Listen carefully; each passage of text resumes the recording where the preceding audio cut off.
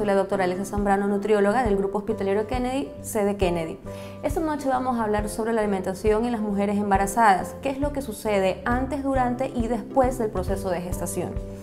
Debemos recordar que todas las mujeres que estamos en una edad fértil debemos siempre tener ciertos controles basados en la alimentación adecuada con el objetivo y el fin de que en algún momento vamos a tener la oportunidad de ser mamás y poder concebir y lograr tener un embarazo hasta el final dentro de las medidas necesarias junto con la parte ginecológica.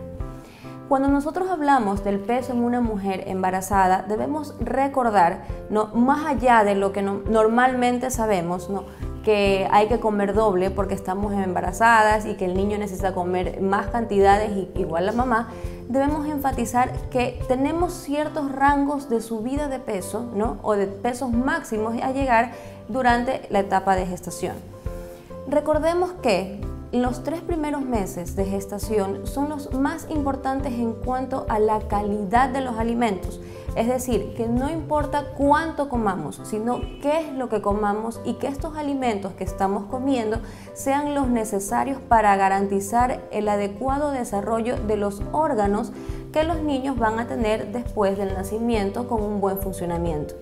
Como conclusión podemos decir, y enfocándonos ya en puntos específicos en la alimentación de la mujer embarazada, los alimentos que pueden ser tolerados perfectamente por la persona que está embarazada, como son todos los alimentos ricos en fibras, frutas, vegetales, específicamente las frutas que contengan mayor cantidad de vitamina C, como son las frutas cítricas, y las frutas que tengan cáscara, puesto que la cáscara es la que tiene mayor cantidad de fibra y va a ayudar a la digestión de la mujer embarazada.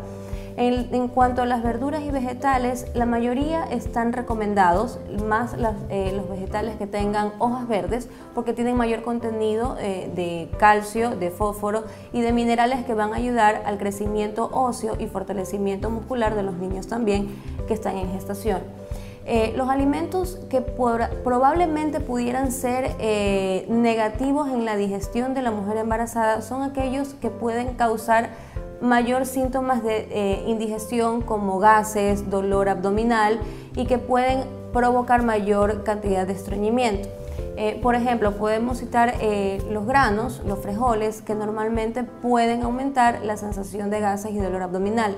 Asimismo, las crucíferas, como son brócoli y coliflor, que también pueden llegar a ser molestosos para la digestión de la mujer embarazada.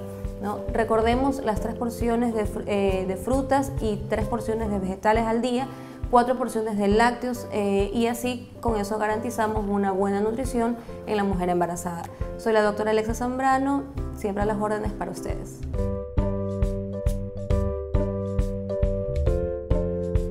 ¿Te pareció interesante? Aquí hay más información. Por favor, dale clic y revísala, que te conviene.